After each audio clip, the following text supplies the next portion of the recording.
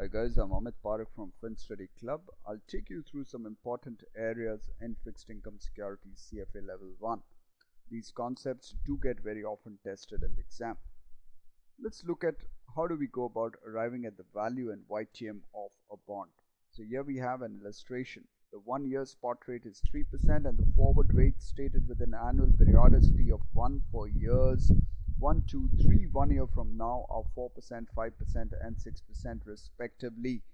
Using this information, calculate the YTM of a bond that pays an annual coupon of 7% and has a remaining term of 3 years. So here we have a 3-year bond. We've been given the 1 year spot rate and the 1 year forward rate 1 year from now, 2 years from now and 3 years from now. So let's set up the timeline. Always helps. So here we have year 1, year 2, year 3. We might as well stop here given that it's a 3-year bond. The 1 year spot rate has been given as 3%. The 1 year forward rate 1 year from now is 4%. So there we have it. This is 5%. So these are forward rates. Okay. My cash flows would be, with respect to a 7% 3-year bond, would be $7, $7 and $107, assuming that it's a $100 face value bond. I need to arrive at the present value of these cash flows, add them up to arrive at the value of the bond. This 7 would get discounted by 3%. Now this $7 is 2 years away, so I'm going to discount it consecutively with 3% and 4%. So 1.03 into 1.04, and this 107 would get discounted by 3%, 4% and 5%. So, and then we add it up to arrive at the value of the bond. Since we are on this question, we can very quickly have a sense of what would be the 2-year spot rate. 3% plus 4% divided by 2, 3.5% would be the 2-year spot rate, approximately so. The 3-year spot rate is going to be 3 plus 4 plus 5, which is 9 plus 3, 12. 12 divided by 3 gives me 4%. So I realize that the 1 year spot rate is 3%. The 2 year spot rate approximately is 3.5%. The 3 year spot rate is 4%. Now given that it's a 3-year bond with a 7% coupon, not very low coupon, but at the same time not really very heavy, I would get a sense that the YTM of this bond is going to be some sort of a weighted average of these three, with of course 4% playing a much greater role because the substantive portion of the cash flow happens at year 3. So 4% will have a greater role, greater say in the YTM. So my weighted average YTM is going to be near 4%, but it's going to be less than 4% given that the spot rates for 1 year, for 2 years are lower than the 3-year spot rate. So my weighted average is going to be around 3.9, 3.8%, and we just have one answer in line with it. So we know that the answer is going to be 1. Now that's a quick, smart way of arriving at the YTM, though I would not really suggest that that's how you should go for in the exam. In the exam, I think you should just go by the tested approach, which is I arrive at the value of the bond. So let me do that. So we get a value which is 108.46. So what you do is now you put your calculator to use. You say that the PV is 108.46. You have a negative sign. Your FV is 100. Your PMT is 7. N is 3. And then you compute I by Y. And you get an answer which is going to be around 3.95%. Okay. We move on to the next one. An investor is considering buying one of 2 bonds issued by a company. The bonds are identical in all respects, except that one bond is a floating rate note and the other is a fixed rate coupon bond. So one is a floater, the other is a fixed rate bond.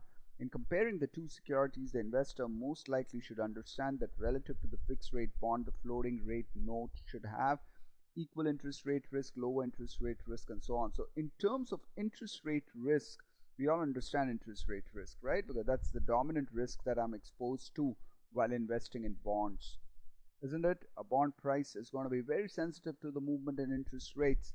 If interest rates go down, bond prices would go up. that's what we understand.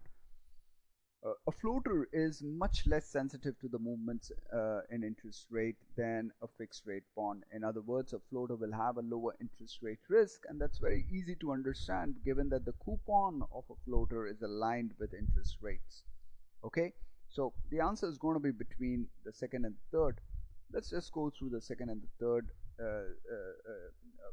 options in entirety. Lower interest rate risk, but its market price can still vary significantly from par. So can the floating rate bond price significantly vary from par, or is it going to be close to par at all times?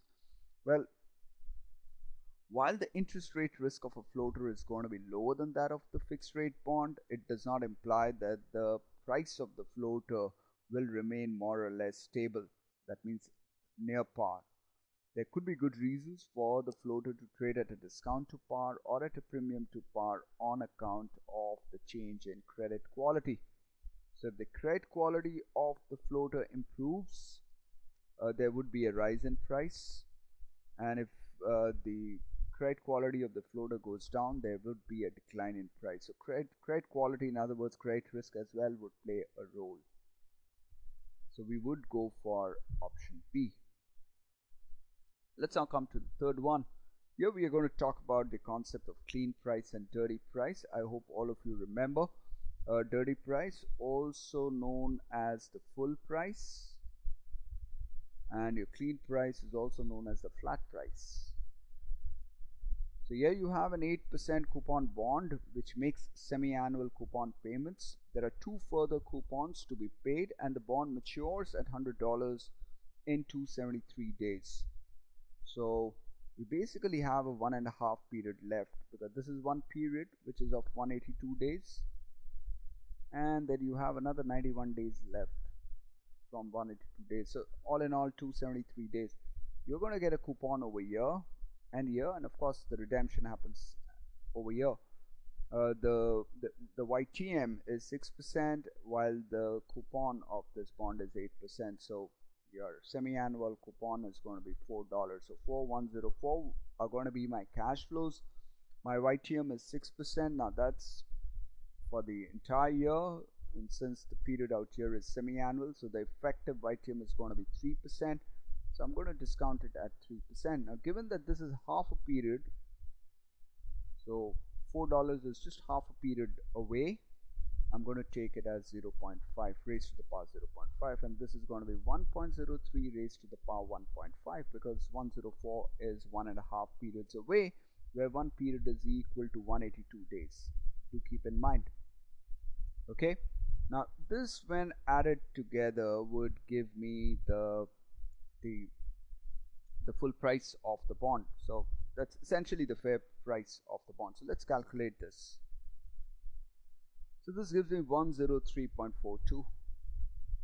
So I know that the full price of the bond is 103.42. Let's now look at how do we go about computing the clean price or the flat price. So the clean price, also known as the flat price, is equal to dirty price, also known as the full price, minus the accrued interest. Now the accrued interest is that portion of coupon which has accrued but has not yet been paid. Now think of it, guys, the $4 that an investor gets here is for this 182 days. This portion has already lapsed.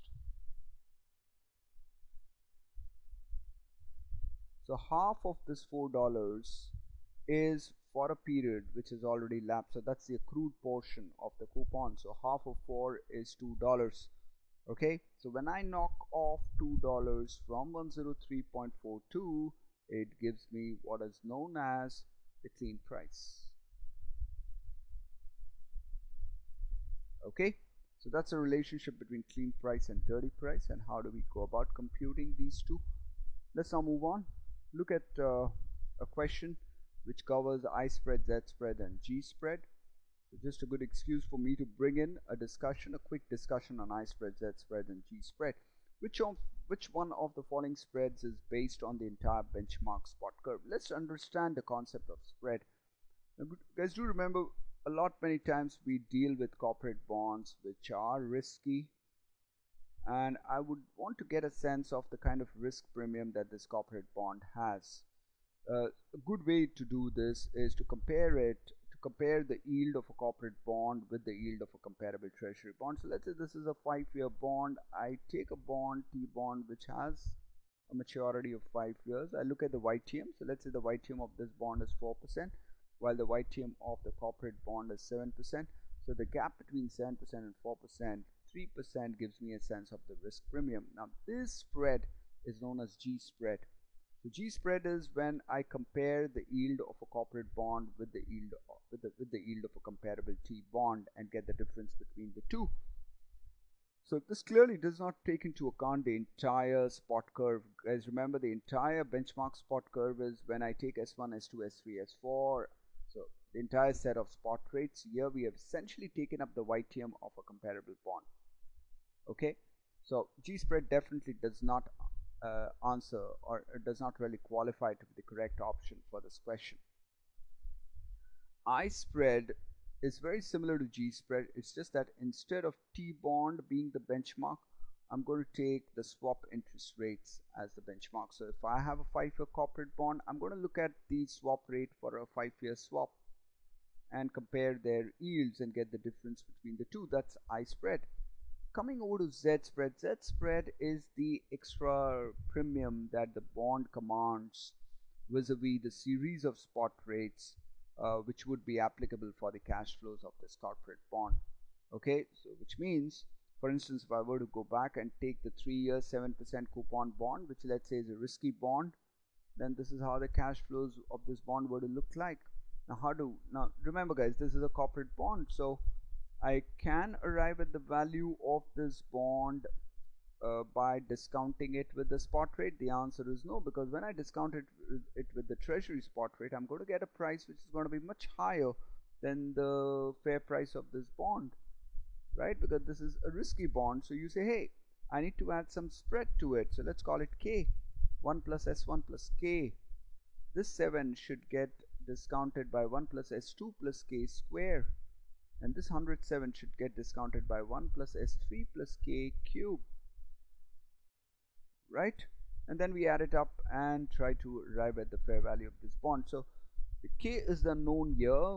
We try and plug in that value of K, which ensures that the value that we get over here is in line with the price of the bond. This K is known as the Z spread, and the Z spread that we get is based on the entire series of spot rates, so the entire benchmark spot curve. So that answers our question, Z spread, zero volatility spread. Moving on, let's look at a question which comes from the concept of securitization. We all understand that instruments like MBS, CMOs, ABS, and all these kind of instruments would involve some sort of prepayment risk. There's always a possibility that a borrower pays back earlier than scheduled or later than scheduled, or may I put it in a slightly better way, there is some sort of an expected prepayment that is built in, okay, while we try to design the various securitized instruments, but then the actual prepayment speed could be very different from the expected prepayment speed. So if the actual prepayment speed is lower than the expected prepayment speed, that's when there could be extension risk, right? Because the investors into these securitized instruments get their cash flows later than what was expected, and if the actual prepayment speed is better than the expected prepayment risk, then the cash flows come to the investors earlier than expected, and that's known as contraction risk. Okay, so as an investor into an MBS, for instance, I would be exposed to both. Now CMO, which is collateralized mortgage obligations, are again instruments which are based on an underlying, which could be, let's say, an MBS. Okay, so one would like to believe that a CMO as well could be exposed to some of these risks. Now, there would be two types of CMO which would be of interest to us. One is the sequential pay, and the other is the pack CMOs. Guys, remember, sequential pay, I have CMOs which are essentially broken up into various tranches. So let's say a simple example, we have two tranche 1, tranche 2, and tranche 1 would be exposed to contraction risk because it gets paid off earlier, it has a shorter maturity, while tranche 2 would be exposed to extension risk. So you would have the prepayment risk getting redistributed. The prepayment risk which is there in MBS gets redistributed by way of the design of the CMO. Tranche 1 exposed to more of contraction risk, while tranche 2 would be exposed to more of extension risk. In the case of PAC, you have a structure for the underlying MBS. With the underlying MBS, you have a structure of a CMO where you have a PAC tranche and you have a large support tranche.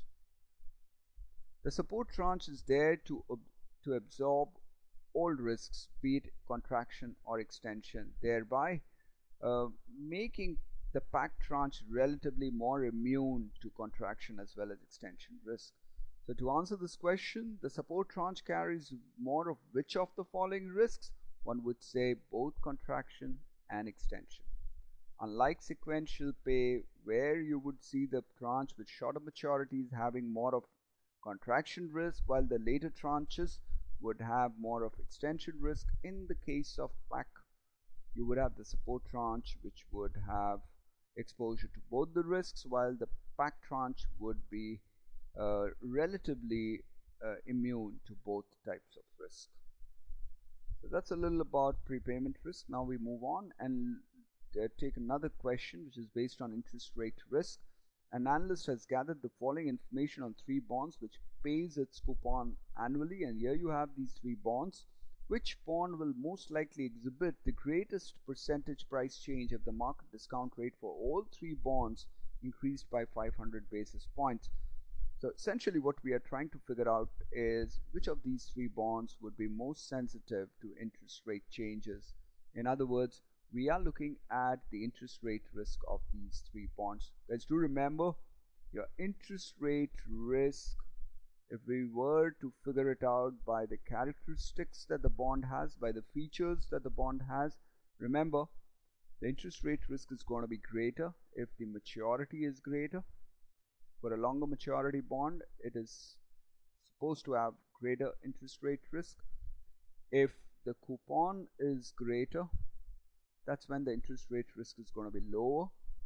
Okay, and talking about yields, if the yield, the YTM of the bond is greater, well, the risk of the interest rate risk of the bond would go down. So that's how interest rate risk will map with these 3 features. So here we have these 3 bonds. Clearly bond A has the highest maturity.